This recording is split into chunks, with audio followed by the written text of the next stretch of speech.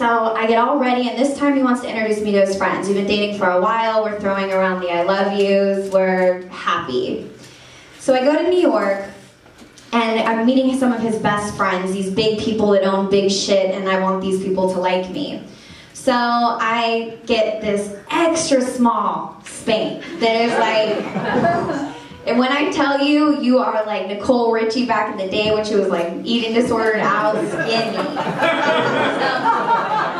I put the Spanx on, I got this like tight black dress, I walked in this restaurant, like hair blowing in the wind. It probably wasn't really blowing, but that's how I imagine, like, see it. The hair was blowing. I was just like the chick to bone in the restaurant, okay? Which felt great. Obviously all of his friends wanted to bone me, he wanted to bone me. I was like, fuck, thank you Spanx, thank you, extra, extra small. They make an XXL, it's amazing. So I get back to his hotel and I'm like, I'm not gonna mess up this time. I'm going straight to the bathroom before anything crazy happens, and I'm going to take off the Spanx. So I run to the bathroom and I start to try to take these things off. It takes a fucking village to get Spanx. It is not easy, and these things were not coming off. And when I tell you, when you try to squeeze something bigger, an extra, extra small Spanx is not cute. So I pretended, I knew that I wasn't going to get these off unless I asked him to help, which I'm not doing, my pride is not allowing that. So I acted like I lost one of my earrings downstairs in the lobby, and I needed to find it because it was like my favorite pair of earrings. So I ran down, had this whole fucking discussion with this woman at the front desk that doesn't allow scissors to leave the front desk of the hotel. God forbid a pair of $4.99 fucking scissors are standing in the way of me and my dude. So I get this whole thing with her, I give her my credit card, I take the scissors, I run back upstairs, I chop these things off in the bathroom. I'm like, what do? I don't have my purse, I have nothing in here. So I'm like, if I throw them in the trash can, he's gonna see them. So I rolled them up, and you know how they have the towels rolled on the like thing? So I rolled them up and I shoved them like inside the towel. So there was no, I'm gonna get them in the morning, duh, like whatever, so it's fine. So we have like amazing sex, great, I like excelled, I did so good at being like the hot girl that he's with, all the friends love me, I was like on my way to being like the cool celebrity girlfriend. So, which is fucking lame, but anyway. So, we wake up in the morning, he goes to the bathroom, I'm like passed out, we like did it every which way, so I'm like dead. He's in the bathroom taking a shower, I kind of hear the shower, I remember just hearing little things. Then I immediately remembered that I put these Spanx in a towel.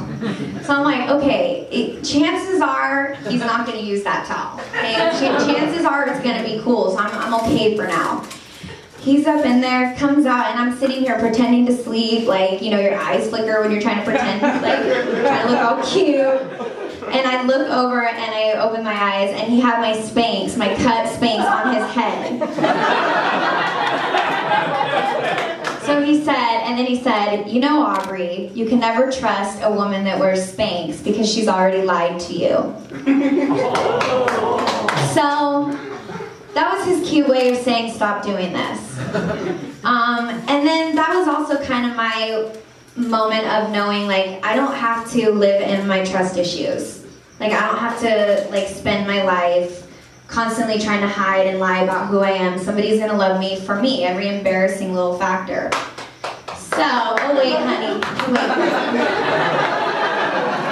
So I'm like, super happy. I go back to my hotel, I'm like, in it, not even the sex, but just the fact that he did that, the fact that he loved me. Women, we cover up things all the time about ourselves, and the fact that you're exposed and somebody really loves you still, it's like the best feeling in the world. It feels like love, whatever love is.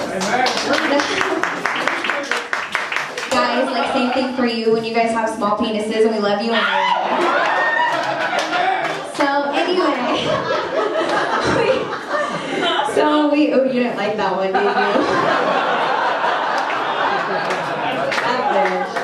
Okay, so I get home and I'm like super excited. We're both working all day. We didn't have plans to hang out that night, but we were going to leave on a vacation the next day. And I'm like, you know what? I need to show him that I'm not a lie, that I love him, that I can put down my trust issues and be in this relationship.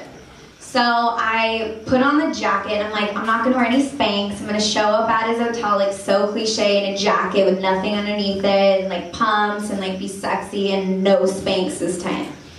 So I call him and he's at home. He ended up going back home, and I'm like, okay, well, you know, what are you doing? Nothing, going to bed, long day, whatever. I'm like, okay. So I go to his place, and I'm like, this is gonna be my moment, right?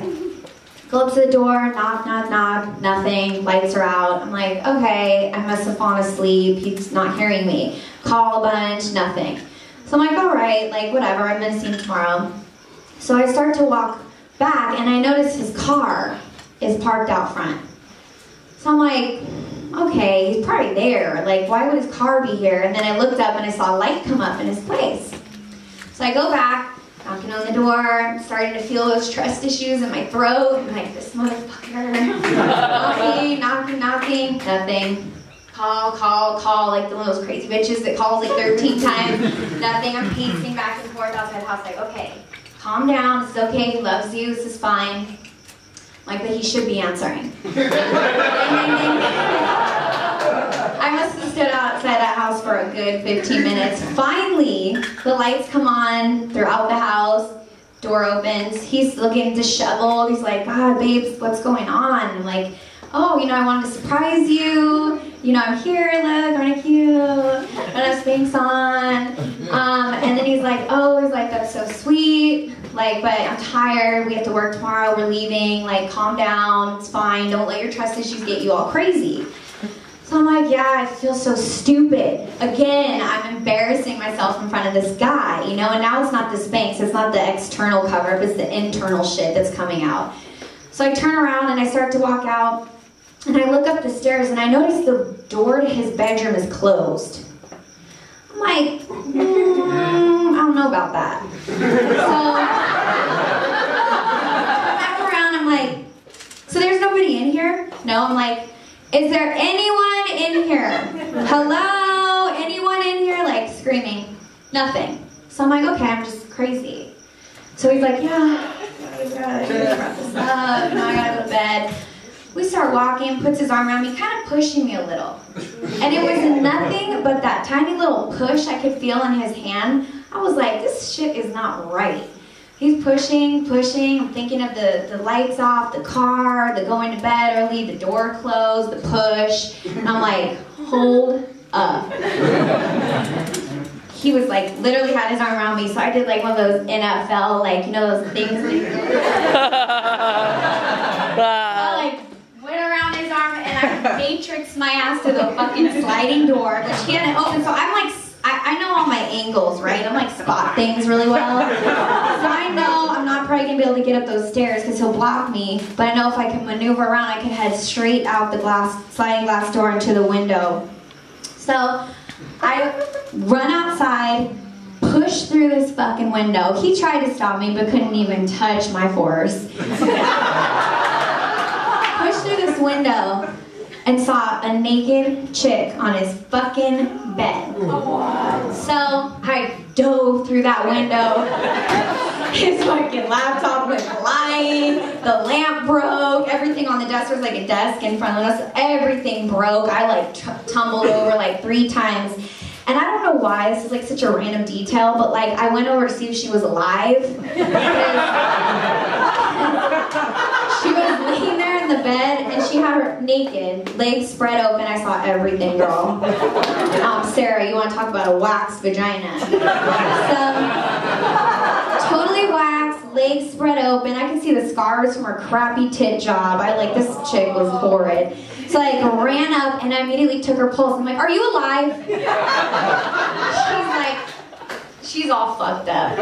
And I'm like looking at her, I'm shaking her, I'm like, are you alive? Do you know where you are? And she was like, I was like, I'll tell you where you fucking are. You're in my boyfriend's fucking bed.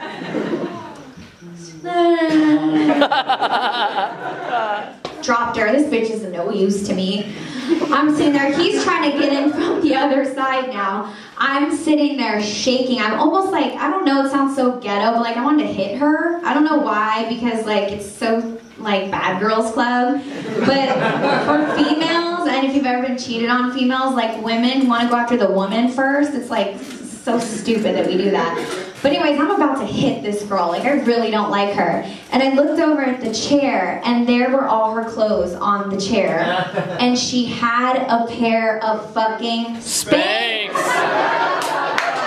And I realized her and I were soldiers in the same war. Nice. We were both doing the same thing. We were the same person. So anyways, needless to say, I never talked to the dude again, never even knew who the girl was. And I guess, you know, thanks can tie into my Spanx. Like, thanks Spanx for showing me this guy's a piece of shit. And also I think the moral to that story is Spanx do not lie. Men do.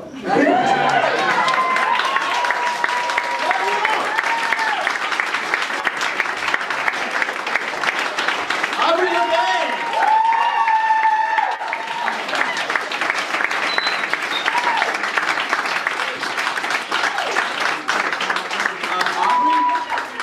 Klonopin is what people take when they want to come down from coke. So I'm told.